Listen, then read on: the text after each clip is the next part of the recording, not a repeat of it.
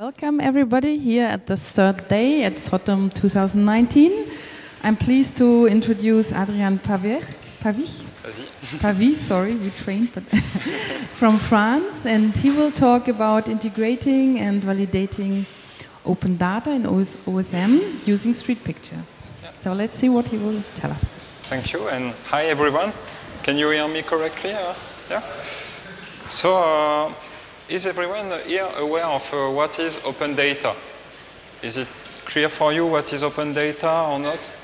Who knows about open data? Okay, so mostly everyone, so I will be brief on that. Open data is data which is geographical or not geographical, which can be opened by city councils, by governments, by some societies, and the idea is that you can use it for another use. The purpose is to make this data be reusable by other people. In open data, you have sometimes very qualitative data, like good quality, very exhaustive, very detailed, and sometimes you have more or less trash. You have things missing. You have no information in the metadata, so it's quite poor. And we have to do some sort of what is good and what is not good. So it's quite complicated to use sometimes. At the contrary, in OpenStreetMap, we have a very rich attribute model, and most of the time the point of interest, the highways are very detailed, so we go very deep in the detail, but there is no guarantee on exhaustivity. Even if most of the time the mapping is quite exhaustive, nobody is here to say, okay, the map is complete. It's not something we do because it's an open source project and it's made by people contributing on their free time mostly. So we have no guarantee. The data is there, but we are not sure it's complete. And last thing, we have street pictures. So you might be aware of what street pictures are. These are pictures which are taken by people in the streets, which are geolocated and hosted on projects like OpenStreetMap, like Mapillary, or Wikimedia Commons. And the idea is that on the picture, you can see many details. You can see as good as if you were there. So it's very interesting as a data source to use this kind of pictures.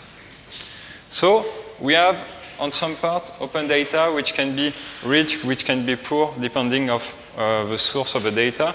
We have OpenStreetMap, which is very rich in information, but we are not sure it can be complete. And we have this street picture, which are having many details and can be a source to confirm if something is there and to describe it more further. So how can we combine all this data to make the best data source possible in OpenStreetMap? Well, we would like to do something like that, maybe say, okay, the community is working on its city and wants to improve, for example, the tagging of a bus stop. So we would like to review each bus stop, having the street pictures around, and having a simple tool to show it on a website, so people can say, okay, this bus stop is named ta-ta-ta, and it is accessible in wheelchair, and so on. So the idea was to make this simple in order to improve OpenStreetMap. And so it's mostly what Pick4Review do. So you can access it on the web, it's online, and you can have access also to the source code, it's open source. And so it works that way.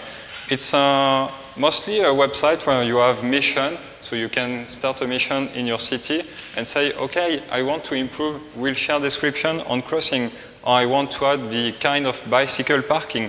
You can do any kind of mission as long as you have a bit of information in OpenStreetMap or an open data source, and then some street pictures in your city. Otherwise, it won't work. So if I select one mission, for example, the crossings using wheelchair, I have this kind of user interface where I can see on the left where the feature I'm reviewing is located. For example, if this is a crossing. And on the right, I have all the street pictures available around. So it's only the pictures which are looking directly at the feature, so that way you only have interesting pictures. And then you can review, and on this kind on this crossing, for example, we see just there that there is a possibility to pass by wheelchair, but maybe not on the other side. So in that case, I would say, okay, it's only one side which is accessible. And when I click on this answer, this information is directly sent to the OpenStreetMap database, and you have contributed without even knowing what is a tag, what is a feature, what is node, and so on. It's very simple. You can make beginners using this, and they will do the job. So it's also working on mobile phone. So if you want to, contribute on your mobile phone, it's also possible. So it's very responsive. So you have existing mission, but you can create your own mission if you want to start something on your city. So there is this template system which allows to create some mission based on existing models. So you have like 20 models which are available. I can make more if necessary. And you then just choose the area you want to create the mission on, and you're ready to go. The tool will process the data and make it available as a mission, so you can start reviewing. You can also create own mission from scratch if you want to make something highly configured. So there you can choose where the data source you want to use is. If you want to use, for example, osmosis detection, so the quality insurance tool. So if you want to use overpass, for example, or if you want to use mapillary detection. So you might be aware that mapillary can detect on its picture if there is, for example, a fire hydrant, and say, okay, there probably is a fire hydrant on this place, but we want to be sure that it is there before importing in OpenStreetMap. So then you can add some details on the mission and configure how the people should answer a simple question. So it's quite a bit more complicated, but it allows advanced users to create their own mission. There is mainly two contributing modes on this tool. So complete existing OpenStreetMap data. So we take data from Overpass and we say, okay, I want to add this kind of information, wheelchair accessibility, shelter, whatever. Or we can import open data. So we take information from a city council or government. I want to import into OpenStreetMap, but not in bulk. We want to import feature by feature to be sure that we are not importing something which doesn't exist in reality. So the data sources for this now are mainly the open data which is available from the Osmos tool. So there was another presentation of Osmos during the event, so you can have a look at it. Mainly what it does is that it takes the open data, it looks at the OpenStreetMap data and say, okay, this one is missing, this one is already on the database and can be completed, and it's making, you know, a conflation. And we can use mapillary feature detection, so for example, detection of street lights, detection of benches, and so on. So many examples of what can be added through this tool. So street light, traffic signs, power station, post box. Mostly every kind of point of interest can be added this way, so it's made to be very easy. And I will present you a live demonstration of this. So we are using some open data set in France, which is describing the power substation. So it's a technical thing in the power grid. And there we have probably a power substation here. And in the picture, I can see there this little white building. It's very characteristic in France. So I know there is a power substation at this place. And if I want to correct a bit the position, here it looks quite exact, but for example, I can move it a bit like that, and directly import the data and say, okay, the feature is there. I have adjusted its position, and now it's in OpenStreetMap. So it's very simple. You can do it in like thousands of this during an hour, so it's very simple. Here, for example, I can't see one, So I will say, okay, I can't see it, so I'm not sure, I will not import, I just skip. And then you do it for every object, and you can add thousands of them quite easily. So if we look back at statistics, the project was around for more than 1 year now, and there are like 600 different users which have already used it, and they added like hundreds of thousands objects. And for example, we have 2,800 fire hydrants which have been added in the world. We have more than 11,000 of pedestrian crossings which have been improved in their description, so mostly saying if they are accessible in wheelchair. And we have like 7,000 power substations in France, so it's not that bad. So the tool is already doing a lot of things, but we want to go further because, as you see, we have only 2 main data sources for now. We have to add open data in Osmos first if we want to use it in the picture review tool. So maybe one idea for the future will be to extend it to all open data sets. Like you can import your CSV file or GeoJSON file and then directly create a mission. But there will be some difficulties if we do that because every data source has different attributes, different naming, and we have to make it understandable by the OSM tagging system. So how do we convert this data set into something OSM compatible? So maybe we can use the semantic web, which is something which has been around for a long time but not used yet for this kind of application. Or maybe you can also think of exporting directly from open data portals into XML OSM format, so that would be easier to use. So there is things to do around this subject.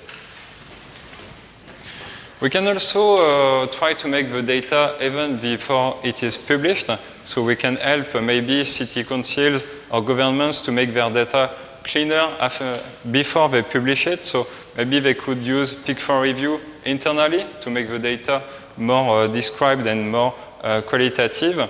And maybe we can also store the result of the contribution in picture review in some closed databases so they can use it internally, try to do the whole process by themselves, and then later publish it. And so picture review is an open source project, so you can still help us to make it even better.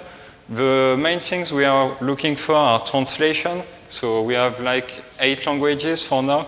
I think there is French, English, Japanese, maybe Chinese also. I can't remember, there are like 8 of them. And so if you want to make it available in your own language, you can start translating. I'm also pleased to always have the user feedback to make it better. So if you use it and find something lacking or some bug, don't hesitate to contact me. And then also do some development work to make the new features available and the bug fixing. So yeah, you can participate and it will help make the tool better. So as a conclusion, this tool is quite simple but makes us possible to take the best of the open data and OpenStreetMap. So we have quality of OpenStreetMap and exhaustivity of open dataset. Pictures make the data very fiable because we are sure that the information is there. We have a date, a survey date, so things are quite clear of where the information is coming from. And I hope this is the start of an amazing data journey. So just a little conclusion before the end. Quality is never an accident. It is always the result of intelligent effort. It's a quotation from John Ruskin, which is a writer and painter. Thank you all.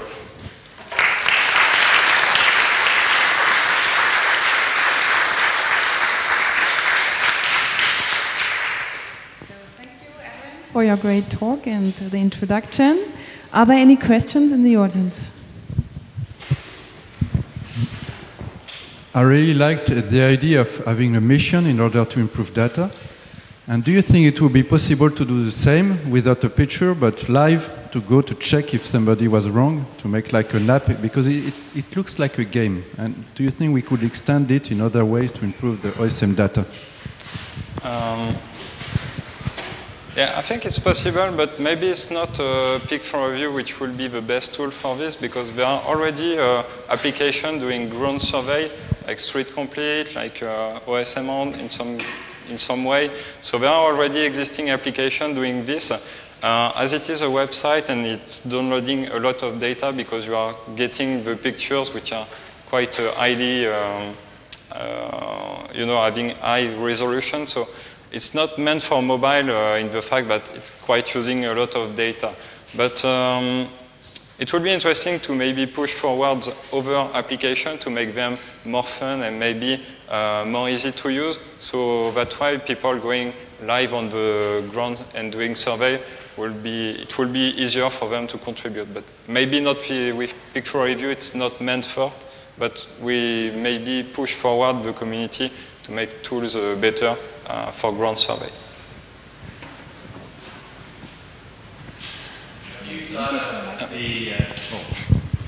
Hi, I'm Jonathan Brown from Canada.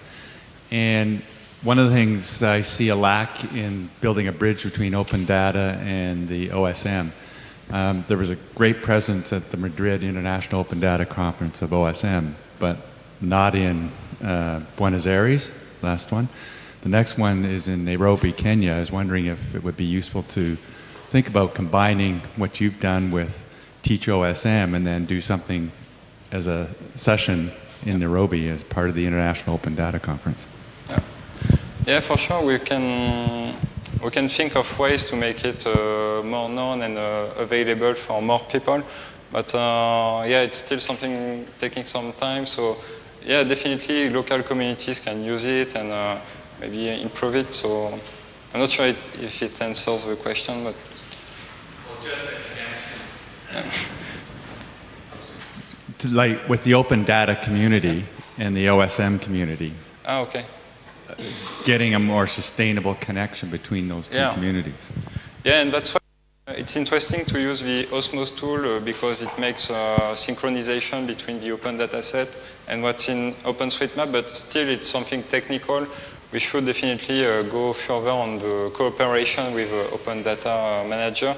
It's something we do, for example, in France, we are trying to push forward this subject, but I know it might not be the case in all countries. So yeah, definitely it's something local communities should be aware and maybe push forward the authorities to publish more open data and see how they can work with OpenStreetMap in some cases.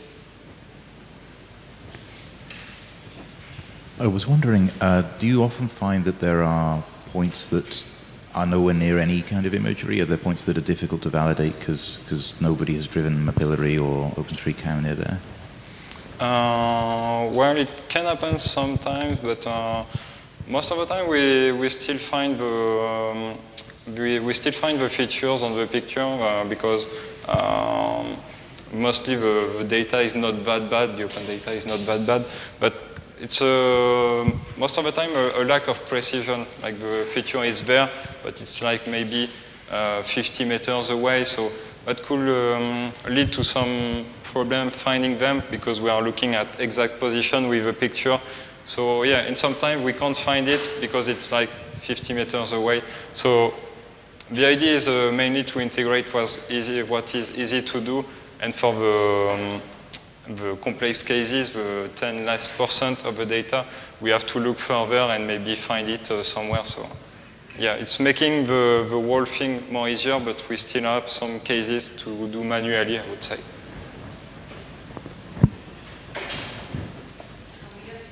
For questions, if there are more questions in the audience, there's one.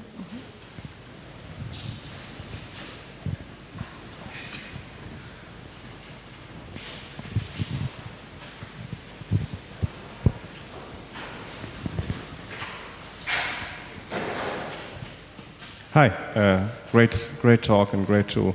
One question, in your example with the power stations, if there's actually not a power station, you pressed on skip. Does it mean that the other people who will do this mission will have this question again and again? Or is there some way to say, okay, it definitely doesn't exist here? Well, in fact, there is a simple system to handle that. If 3 different people skip one feature, it is then ignored. It is not shown to any other user. So as long as there is no new pictures of this area or any change in the input data, we don't show it anymore to other users. So you have to have 3 different people skipping this feature before it is hidden. So that way, if you just misclick on this thing, it is not hidden for everyone forever, I would say. So yeah, 3 skips and then it is ignored, but still, it's a way to make this more secure to not lost feature which could be integrated, but yeah.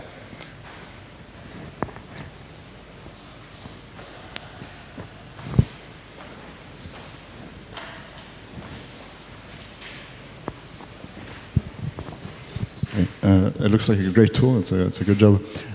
When you showed us the demo, the first thing that came to mind is, I mean, there's clearly machine learning that we could, or you could possibly add on the side. Is that something that you've thought about, or something that could help in the future? Yeah, and in fact, we are already indirectly using machine learning because we integrate the mapillary detection, which are done by machine learning.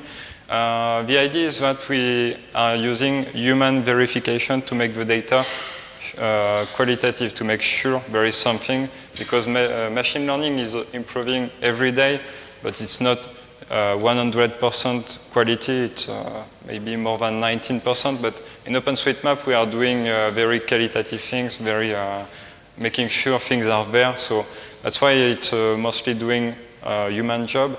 And the idea of using machine learning will be to automate things, but before, you know, like trying to detect new features and so on. And then we can make people validate, okay, this one is very well detected, and it is there, so I can put it on OpenStreetMap. Otherwise, we will have a lot of false positive in the database, and it will be not useful, so that's the idea. Okay, so it looks like there are no more questions. So we thank Adrian again for the great talk.